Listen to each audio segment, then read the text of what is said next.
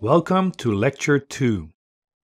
In this module, we will create a unique representation of a digital twin using sensor data and show this on our integrated dashboard.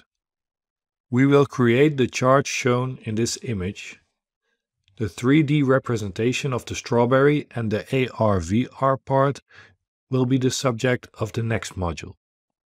Now I want to stress that the visualizations that you will make will not be the best way to represent the current data, but they will serve as a starting point to discuss how to improve this.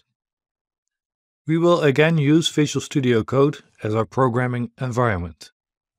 In the project structure, you will again have an indexed HTML file where we will plot our graphs.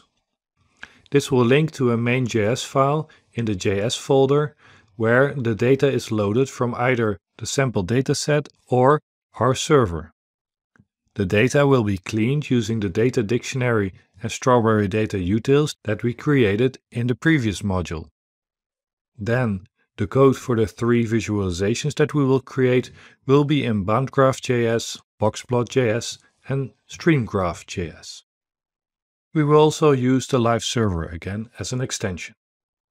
While in the previous module we used Plotly to create tables, it also allows for creating basic charts, not only the familiar line, bar and pie charts, but also more complex charts familiar to the statistical and scientific community. However, your freedom in how to represent the data is still limited. That's why we choose D3.js as our framework of choice in creating the data visualizations. In fact, Plotly.js is built on top of D3.js. D3.js helps you represent your data any way you like, as you can see from the examples in the image below.